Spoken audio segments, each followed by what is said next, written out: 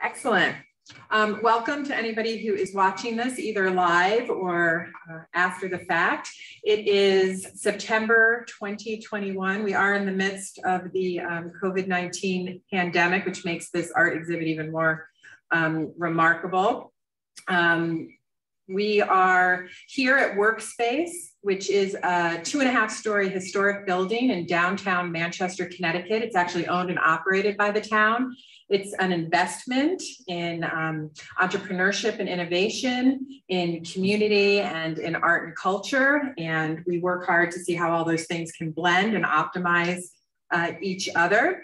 And we have multiple offices, private offices. We have co-working space. We have 7 meeting venues, including a digital story studio. But right now we are in the Main Street Gallery, which is our largest meeting space, as well as the largest of 3 art spaces. So the Main Street Gallery is currently hosting an exhibit that we didn't produce, but we are honored to be able to showcase. It was created by the Hartford Foundation for Public Giving. I have Jackie Coleman here, the Chief Impact Officer, so she's going to tell us more about the foundation. But the exhibit is traveling around Connecticut, and Jackie selected us as one of the venues, and it's gotten a great response. We have 26 pieces here. There's more pieces online, so you can see the whole exhibit on their website. And there's also music, poetry, and what they did, in addition to having a small description by each picture, is many of these works have QR codes. So digitally, you hold up your phone and you can listen to the artist speak about their work, which is lovely. So we even have someone who has song lyrics here, and you can actually hear the song by doing that. So there's a great connection between, hand-drawn art, there's digital art, there's very personal poetry, and then using technology like the Zoom presentation to connect people to the art and engage it in different ways. But first, let's talk about the Hartford Foundation for Public Giving, what its mission is, and what your role is as the Chief Impact Officer. Well, actually, I am the Senior Community Impact Officer. Okay. So slightly different, but I appreciate the promotion. Great. So yes, I'm with the Hartford Foundation for Public Giving, and the Hartford Foundation is one of the oldest and one of the 10 largest community foundations in the country. Wow. Yeah, we actually have a $1 billion, close to $1 billion. It's not $1 billion right yet, but it's very close, endowment. And so that's invested money. And each year the foundation draws down a percentage of the interest that's earned on that endowment. So typically right now it's about $34 million a year. And that money goes back out into the greater Hartford community. If you visit our website, you can see the 29-town region that we consider sort of greater Hartford. It's sort of a different cut in some versions of greater Hartford. And we fund all sorts of nonprofits, really trying to build and promote a vibrant community, a vibrant region, So it could be basic human needs, it could be employment, it could be arts and culture, education, youth development, all sorts of different areas. And in the last couple of years, we went through a strategic planning process, and out of the strategic planning process, we were beginning to talk about wanting to reduce disparities around race, place, and income, because we were starting to see this growing needs in the community centered around that. And so we were shifting more from being a responsive grant maker, responding to nonprofits requesting funding, to be more impactful and thoughtful and strategic. So we've developed in different outcome areas, short and midterm goals that would help us eventually we call it our North Star, to work on dismantling systemic racism. So that's where we are. And I work very closely. I'm the lead on the arts outcome team.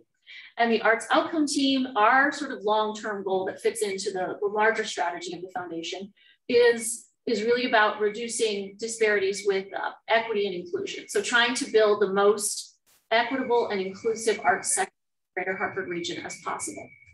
So, and we have, multiple short and midterm goals to move us towards that. So, and this show is actually providing access for young people to express themselves through the arts. And it actually also represents a nice broad representation of youth from across multiple different communities. Yeah, that's one of the things that we at the Workspace and the galleries at Workspace, which contains 3 separate art spaces, have really tried to do. In 2019, we perspectives.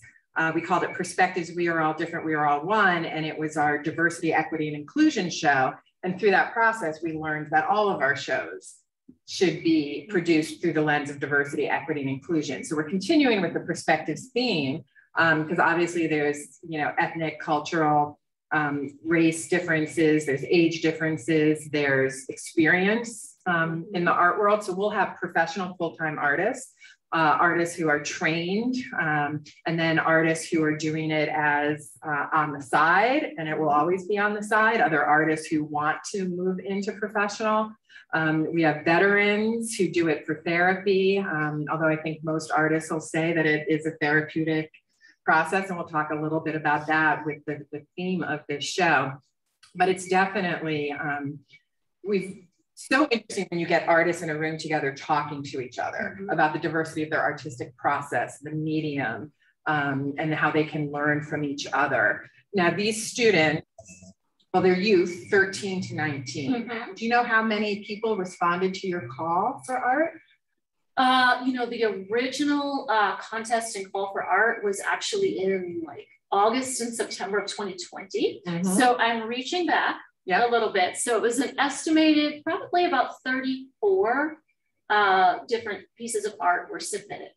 Yeah, and again, you probably had a broad canvas, and I think that goes to show the people who had confidence enough to submit, because we've talked to other people as well who don't feel that their stuff is worthy of a gallery showing. And then if we can convince them, some of those people have sold their work, because art is so subjective and personal that it touches you in different ways. But I have to say, my subjective opinion is that some of these people are extremely talented. Like, you would walk through here, and if you didn't know, it wouldn't occur to you that this is youth and experienced artists. Like, this is some powerful work. What was it like for your staff when the submissions started coming in? I think there was excitement, and this show was actually in conjunction with our annual event called Greater Together. That's how we launched the show. Well, we wanted to have, it was COVID, and we had to do an all virtual sort of celebration instead of an in-person big, it's usually a thank you to donors and nonprofits. And we had hundreds and hundreds of people on the Zoom call, which was really great. And what we wanted to do was to showcase, like, I think about a half dozen of the pieces, and then let everyone know that the entire gallery was going to be digitized. So that was actually how the whole thing started. And when the staff started to see the different pieces come in, they were really excited. And I want to mention, because we were talking a little bit about some connections that we had, we have an Artists of Color Advisory Committee at the Hartford Foundation that's called the Artists of Color Unite. I invite you to Google them. They're awesome, and they're doing terrific things that you are connected to in some ways, and some of the other staff is connected to. They actually were asked by our communications team to put together the little subcommittee that was going to review all these pieces and make a selection of 6, which was, of course, very, very difficult. Right. And those 6 had the opportunity to have an interview with our special guest last year, which was Heather McGee. She was at the Greater Together event that we had, and she did one-on-one interviews with each of those 6 young people. So that was pretty exciting for them. And they didn't even know that this component was going to happen afterwards, or there was going to be an opportunity to show the work in person. Very nice. And so you're a member of the arts side of community development and engagement. Why, in the opinion of the Hartford Foundation, is arts so important? That's sort of my opinion. No, but it also is, I think, the opinion of the Hartford Foundation and my colleagues. I think we all believe that there's a holistic ecosystem to a community. I mean, honestly, there was some interesting conversations during COVID about what do we need to fund, especially right when the pandemic hit. There was a lot of calls from basic human needs. And then we at the same time saw our arts sector starting to just be decimated and shuttered, and so we had to have some conversations internally about, agree we do value this, but maybe at this time we need to put more money here, but be thinking about how to be ready to shift and support this sector at this particular time. So it's sort of it's an interesting dynamic in that way. But the arts are absolutely, you know, they drive the creative economy. And the creative economy, by that, I mean, you know, if you think about it, all of the local businesses, like probably even restaurants here, when people come to the gallery here, they might decide to go out to eat, you know, or they might visit a store nearby. So, you know, we have lots of wonderful venues in downtown Hartford, and then there's the restaurants and the hotels and, you know, all the other supporting events and things that happen around going to an event and celebrating. So the creative economy is important. And then honestly, we've talked a lot during the pandemic about, and this connects directly to this exhibit, mental health. Yeah. And the value of expression. And if you think about it, during COVID, what got you through? I think my close relationships, people that I could still see and relate to. I think I did do creative projects and probably Oreo cookies. Great. Well, someone designed those Oreo cookies. Yes. A culinary artist made those Oreo cookies. I know a lot of people have relied on music, have relied on, you know, streaming performances, opportunities to come together in new way. I mean, frankly, even like you mentioned, media arts. I mean, the fact that we're even using all of these tools that we have, that's creative. That's connected to that whole world. So I think it's that important. I mean, not necessarily, I'm not suggesting it's more important than, you know, a food pantry or, you know, in those moments when those are really real things. But when you're thinking of a cohesive, collective culture and community and sector, you need to have all of these pieces in order for it to be really healthy and vibrant. Yeah, I think for those who are familiar with Maslow's hierarchy of needs, obviously you need your physical, biological survival needs to be met, your food and shelter and physical well-being. But beyond that, you need the emotional, creative stimulation and connection and art, writing, reading. It's definitely, creative expression is a way to do that. And here at Workspace, you know, we're here to be an affordable, flexible, and hospitable environment for people to grow their businesses. And with entrepreneurs and nonprofit leaders, it's a very creative industry. Things are changing all the time. You have to think outside the box, and to be surrounded by art. You know, it's not just an office building with cubicles that provides for your survival needs. You know, you have in business, you have the internet, you have the desk, you have the computer and everything. But people really do get energized by the atmosphere, which is set by the tone of having art all around and changing. So it definitely has an impact. Are there donors to your organization who specifically want to contribute to the arts or maybe don't want to contribute? I think we probably have both. Yeah. And there's quite a few donors. There's something called donor advised funds, and definitely some of the donor advised funds you know, are centrally connected to supporting arts in the community. We also have something called field of interest funds, where the donor no longer necessarily wants a direct say, but they want to make sure that it goes to the arts or to Manchester or, you know, to reentry, you know, whatever it is. So there's definitely those pockets. And I'm sure there's individual donors too, who, you know, when they talk about what they really love about what's happening with the resources at the foundation, with those particular areas that they're most interested in. How long have you been with the foundation? I'm coming up on 5 years. Excellent. Have you seen a change, either pre-COVID or because of COVID, in people's interest and engagement in the broader community? I would say there's been a shift, definitely, in, you know, during the pandemic, during COVID.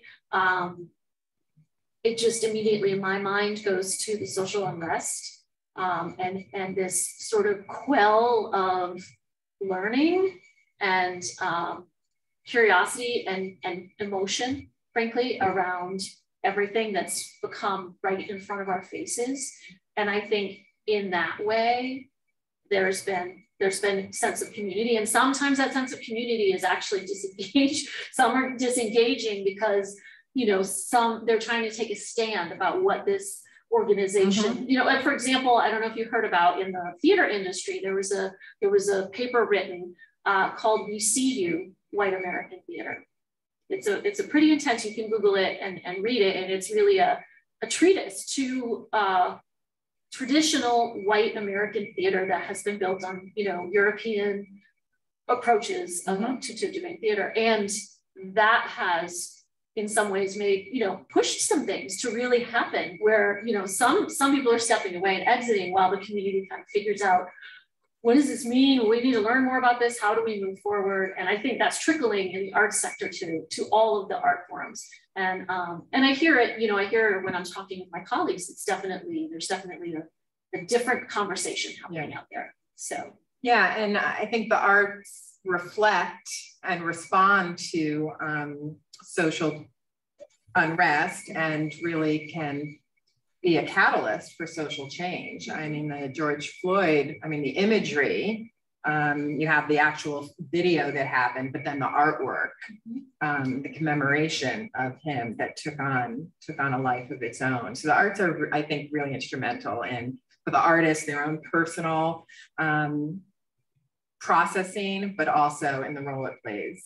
When the pandemic first started and we basically shut down, we still wanted something in our window. So Better Manchester magazine was collecting, you know, cell phone shots of people called happy things, you know, so they did a digital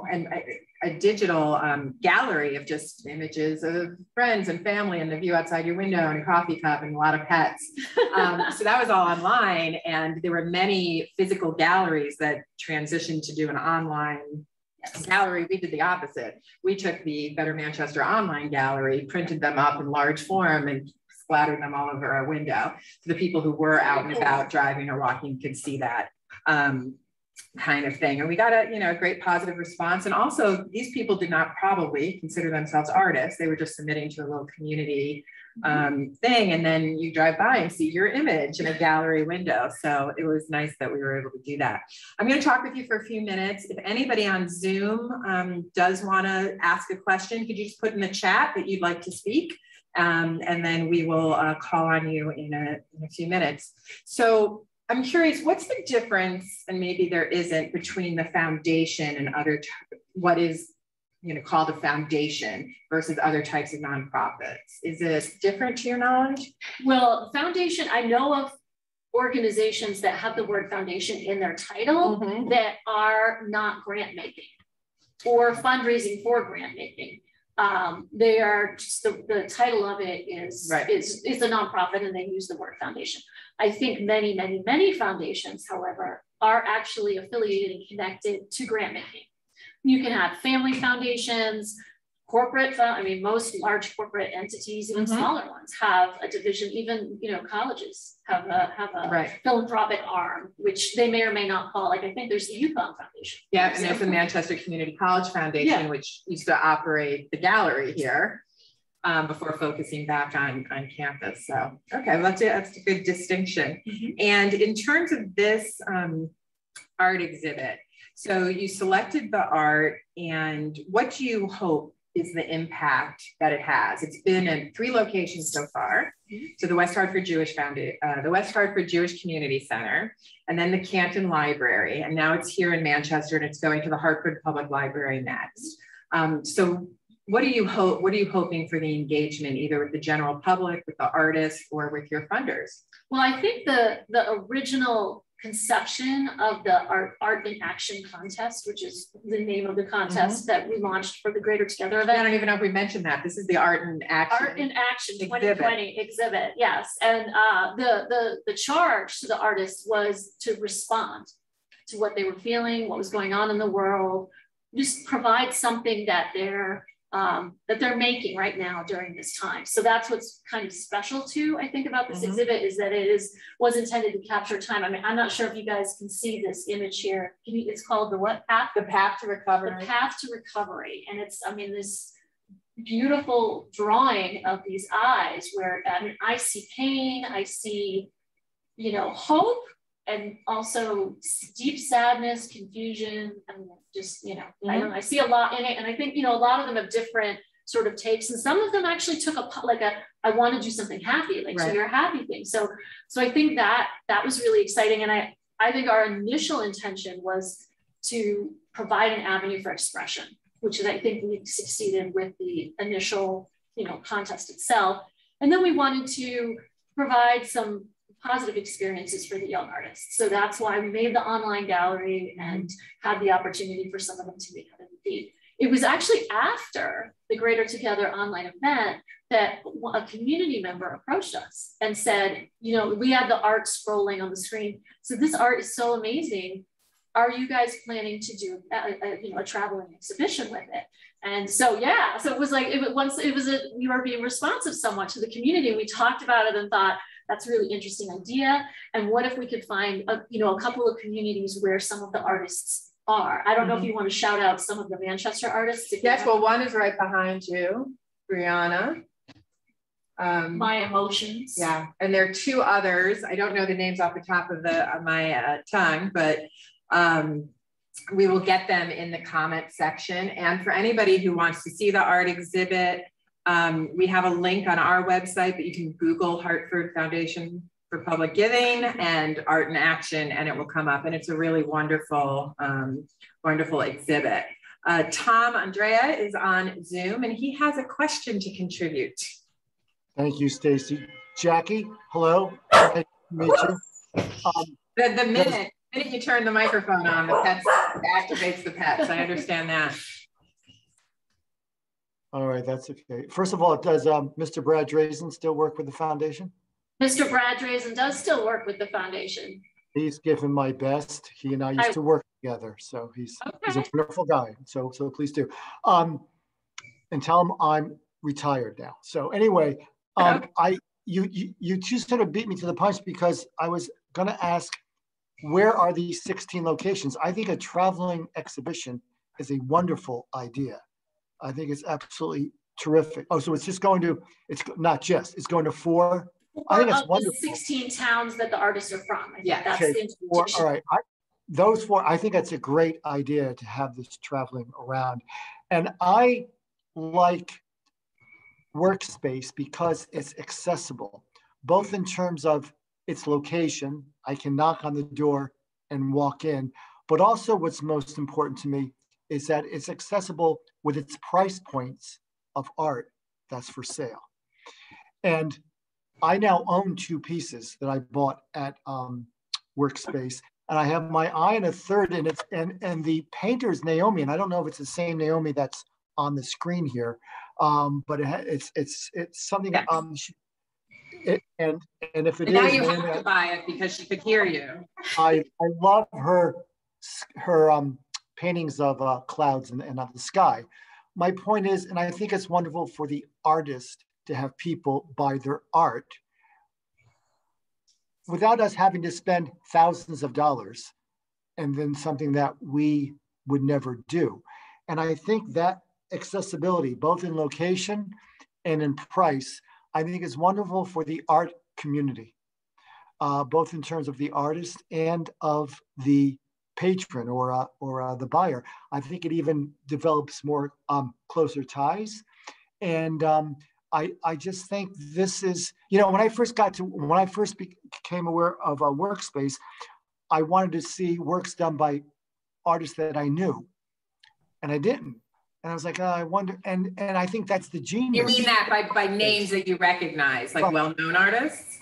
Right, and so I think that's the genius of Workspace, is that it is truly a community art gallery, that it highlights people from the community, and then it allows us to buy their work. And I think there's something very cool about that. You have single-handedly changed my mind about that. I'll go to the New Britain Museum of Art in the Wadsworth to see the Solowitz and all of those. But I like how I can come to my local art gallery and see what artists are doing from my area and the 16 surrounding towns. So I think it can be a really exciting time. And Tom, we've fulfilled your expectations as well, because you've met at least one of the artists that you've purchased, right? Did you meet Allie? I met Allie via social media. Okay, so you know Allie, and if you come here on Saturday, Naomi will be here painting live on site. So you can purchase work of people you know, but now it's that you have a personal relationship with the artist, not just name recognition.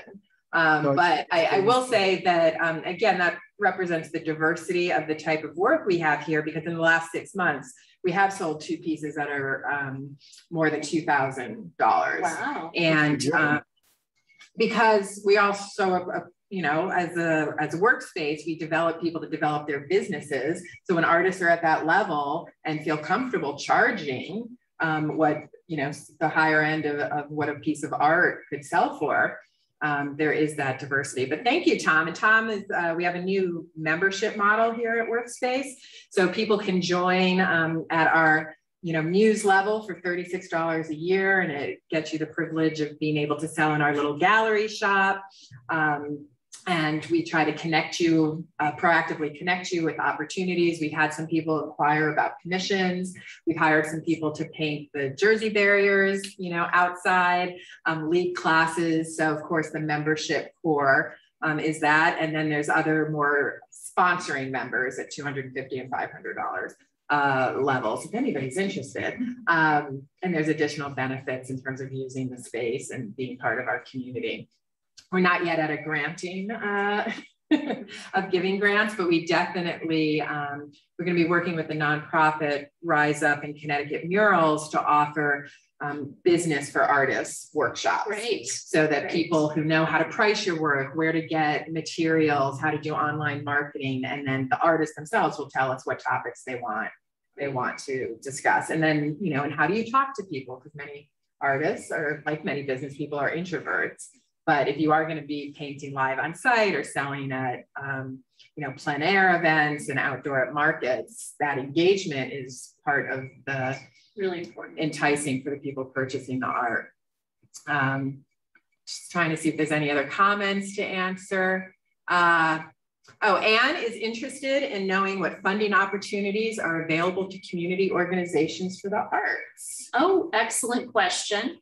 I would say the arts funding at the Hartford Foundation over the last few years has shifted greatly as we have gone from that more responsive model, which a lot of the arts organizations just came in and asked for funding for various things.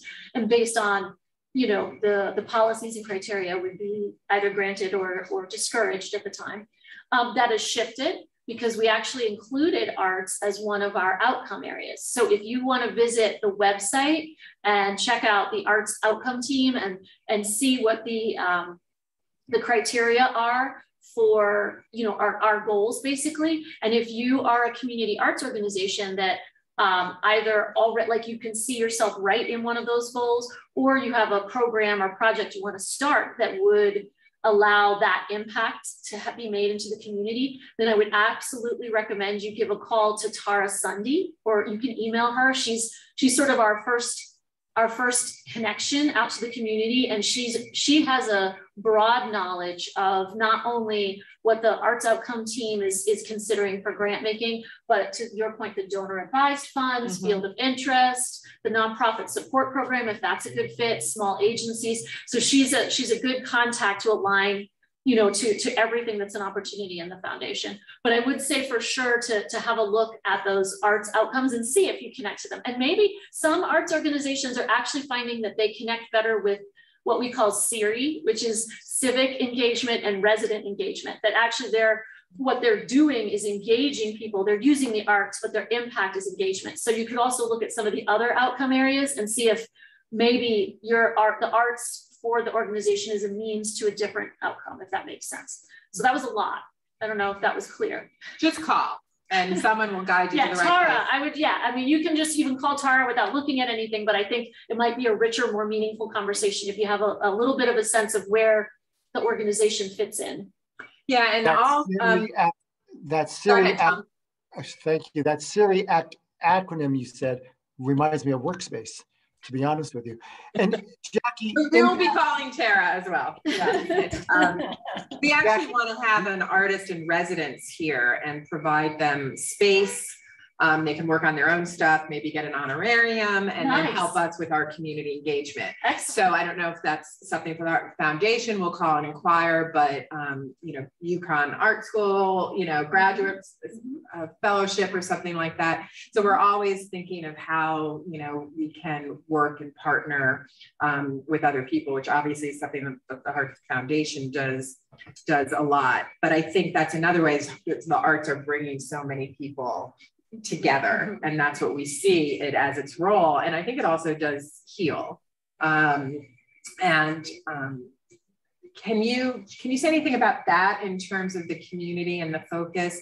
So you talked about that, and I know that other organizations, arts and otherwise, are now really using equity, inclusivity, I think accessibility, relevance, and diversity as criteria for where they're going to give their money. So if you're not dealing with that at all, it might not be your main mission, but you have to be open to recognize that when we don't deal with it, there are minorities that fall to the wayside.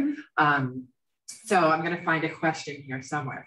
So the question is, in this turn, the race and equity issues that are happening, what is your goal for the arts in terms of raising up the community and healing some of these historic divides?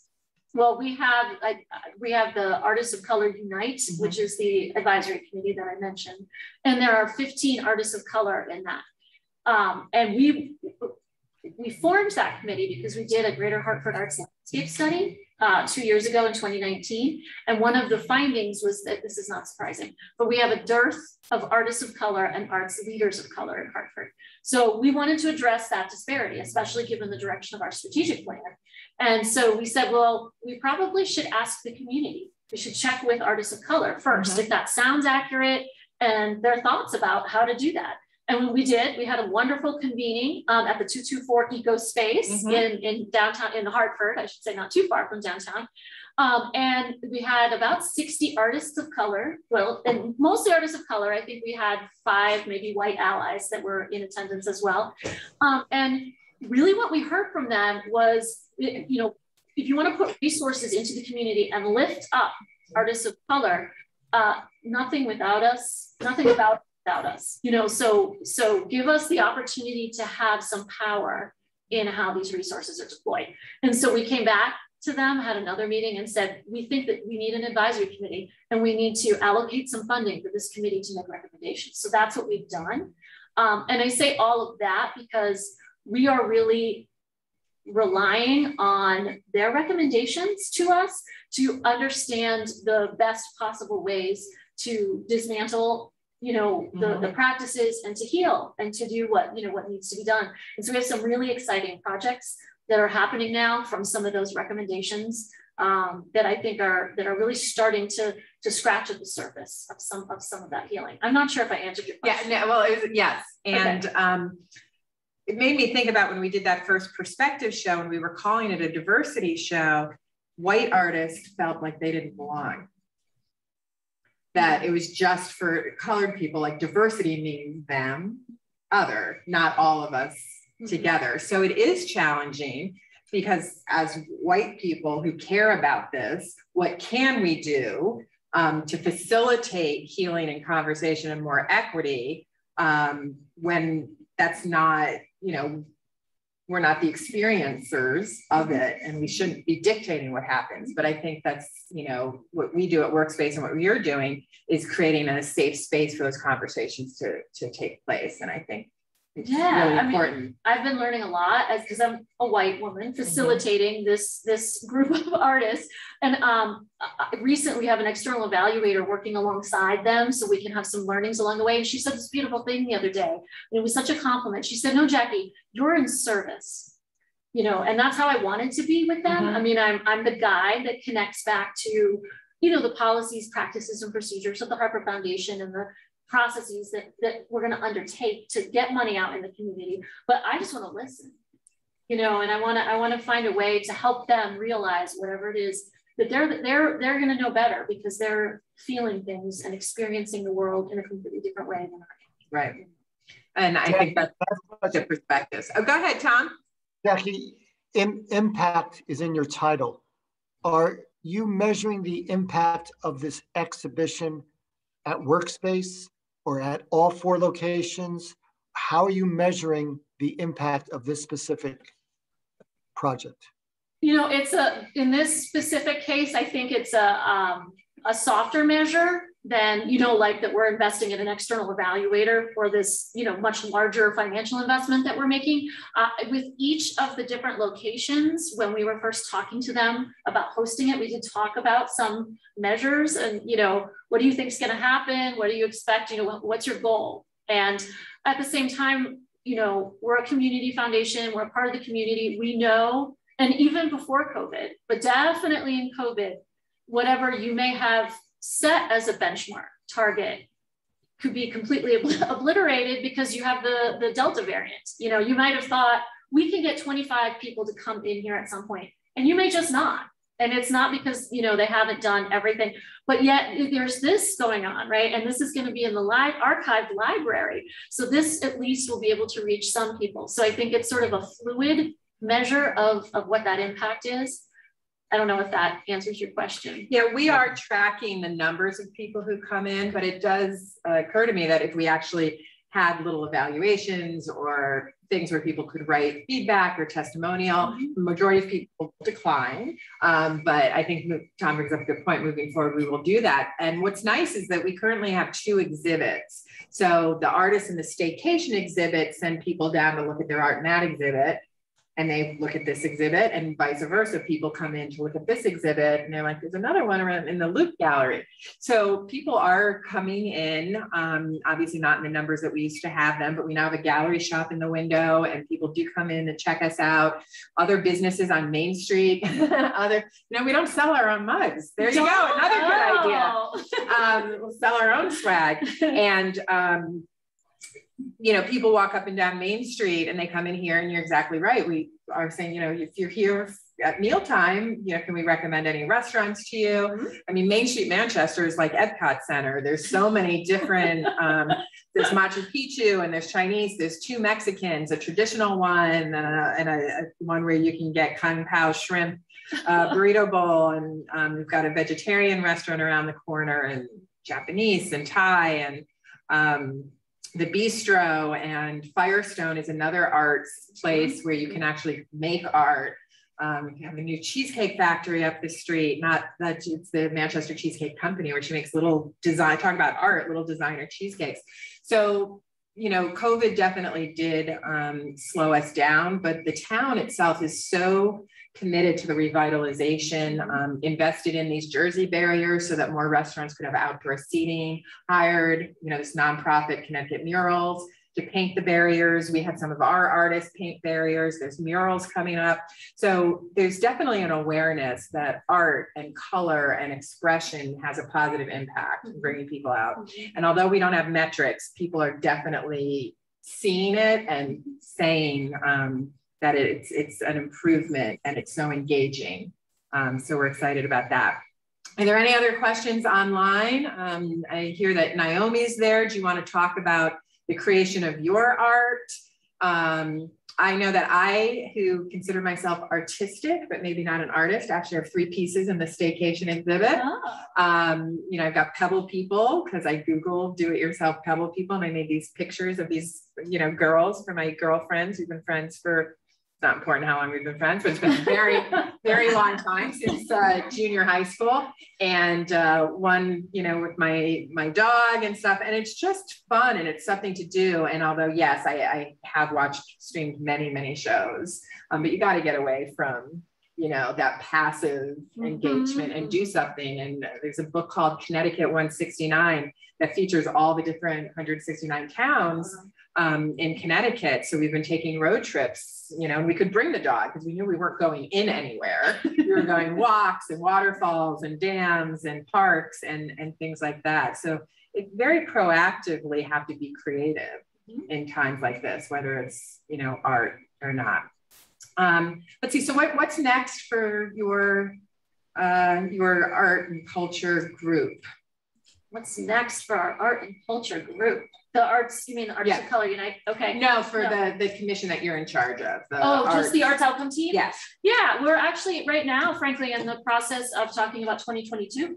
We're looking at work planning. We're looking at where we've made investments this year, and and where we think those investments align to some of the outcomes we've identified, and where we feel like we actually, in order to get to where we want in the longer term, in 5-7 years, do we need to think more about, for example, the youth? That's one sector. Do we need to think more about BIPOC led, people of color led arts organizations, or smaller culturally driven arts? I mean, we sort of have these different potential units, groups that we're thinking of, where would we target our support in order to try to move the needle? So that's what we're doing right now, is having those kind of conversations, kind of closing out the year. I'm looking forward to this, exhibit moving to Hartford and closing out at the Hartford Public Library, which I'm so excited that they're willing to do that. I think it's terrific that 2 of our venues have been libraries, and one has been connected to the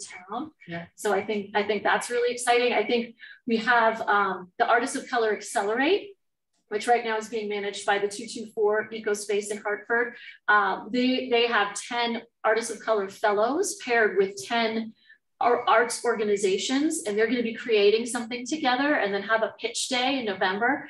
And then another investment that the Artists of Color Unites recommended was the Independent Artist Fund, which is funding independent artists to do arts projects in the next year. So there's a lot, and we're starting to see and hear crossover. So I think we're also starting to think about how does seeing and hearing about that crossover, what story does that tell us about the impact we're having? Back to Tom's question, is that actually like a measure that we can attribute to some of the things that have been happening? So yeah, and using art to raise awareness. We've had conversations recently because we're almost done planning our 2022 calendar, and then people come to us with an idea, and we're like, oh, where can we, squeeze it in? We wanted to do an art and autism show.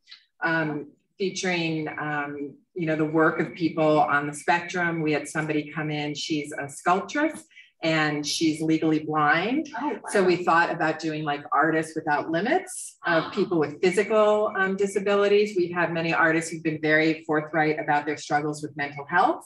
And then we had a gentleman in here, and we were talking with him, and, he works with recovering addicts. And, to do an art show of people whose life has been impacted by addiction. And it's all these great ideas and themes, as opposed to just watercolors, which are lovely.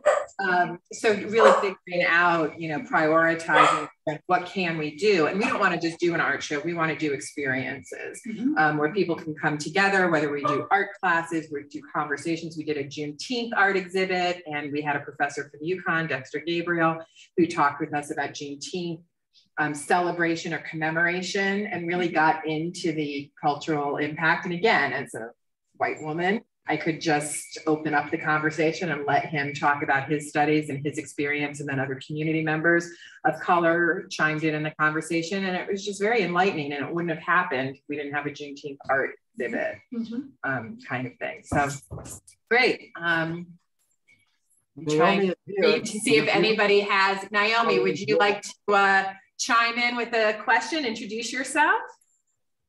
Yes, first I just want to say thank you for everything you're organizing and how accessible it is to everyone, to artists and to the community, and just free for everyone.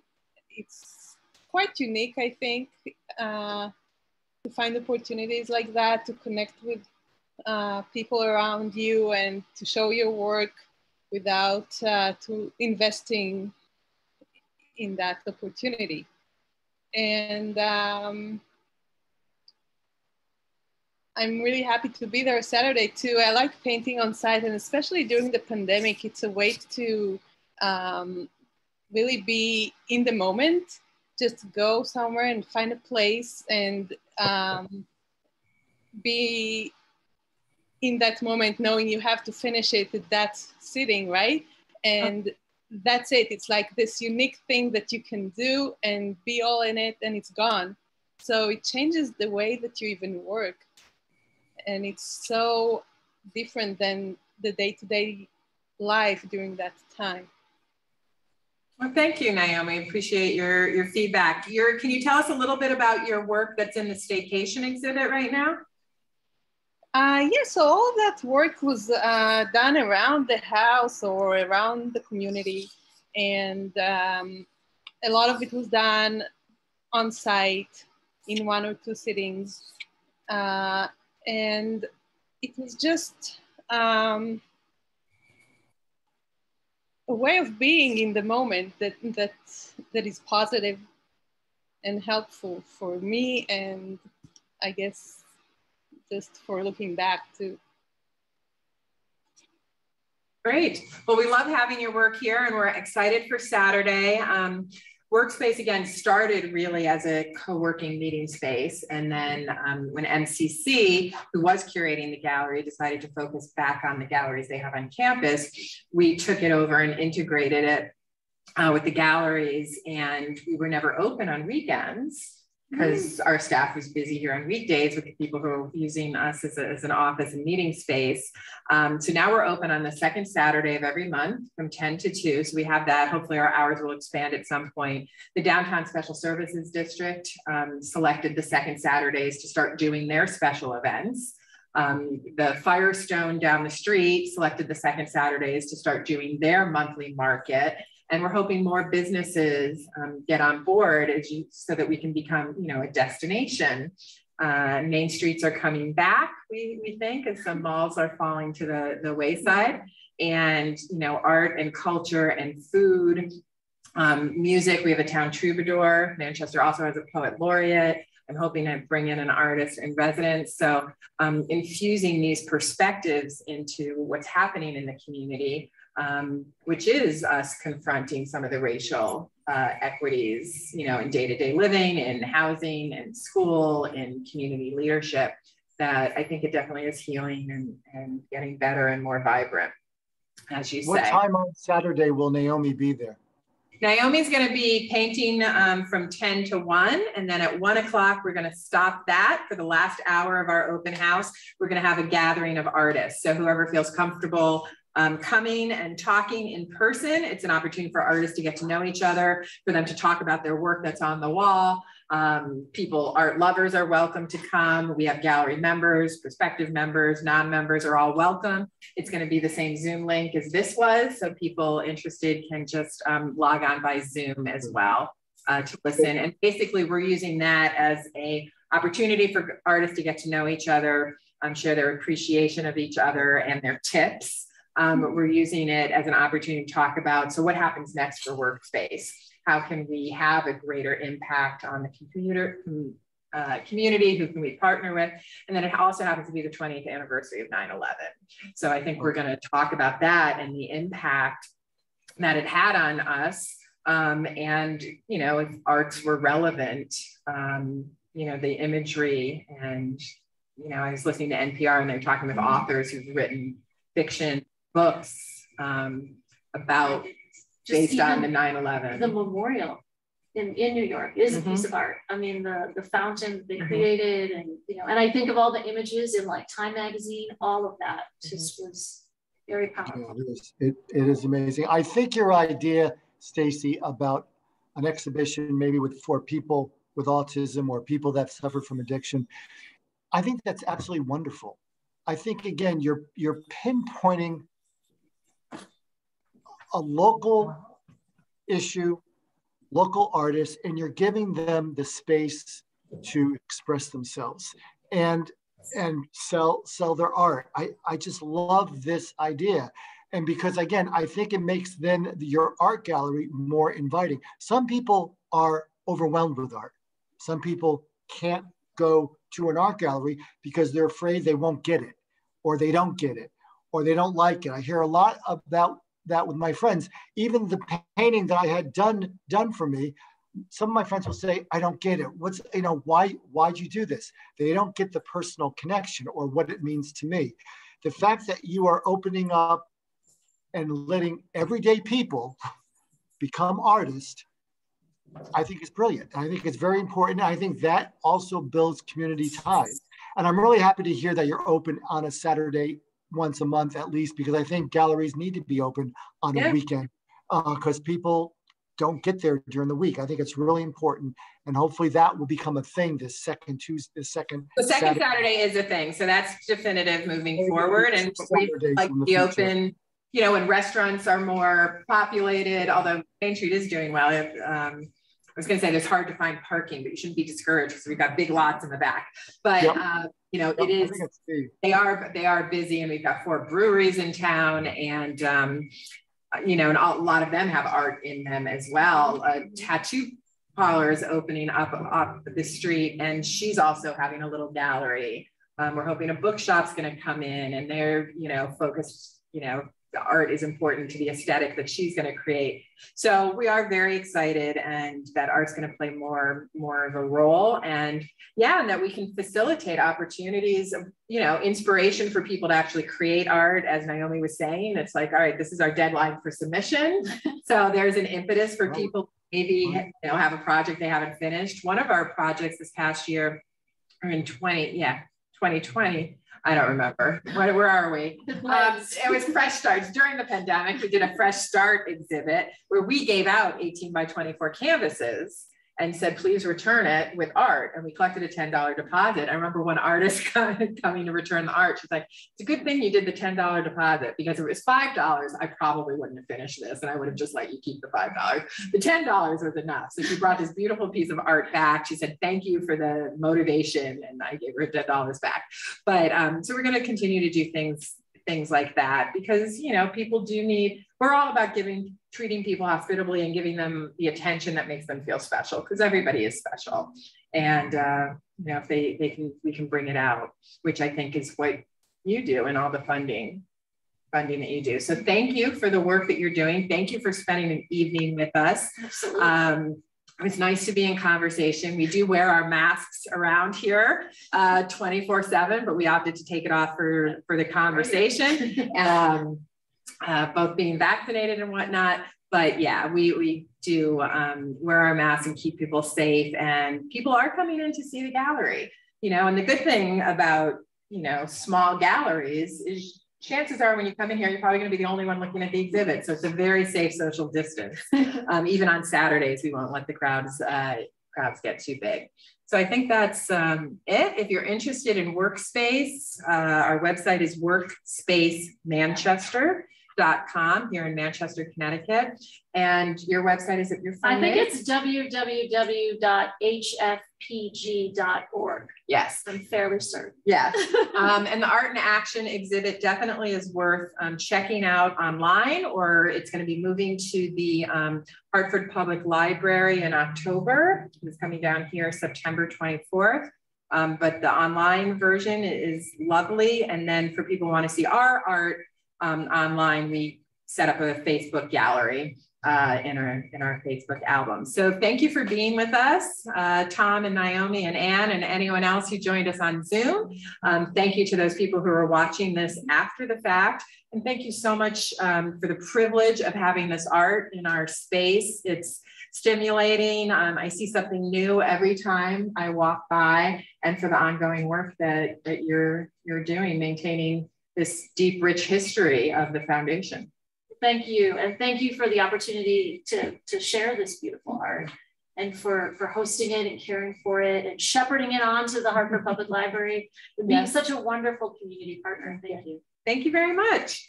And that's the end. So we will say night. Tom, anything else?